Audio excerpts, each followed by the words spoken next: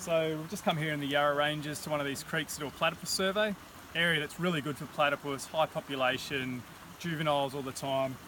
Rocked up to the creek here, and what we found is one of these. This is called an opera house net, which is used to catch crayfish and yabbies. Really cheap and easily available, also illegal to use in public waters. The reason is that platypus will swim into these nets. They go through these entrances here. They'll actually go in there looking for the yabbies and small crayfish because that's what they eat. Once they swim in there, they can't get back out again and they very quickly drown. So these are one of the key threats that platypus face, and unfortunately they are still widely used and really difficult to catch people using them. So I'm going to pull this out, chop it up, and it'll never get used again.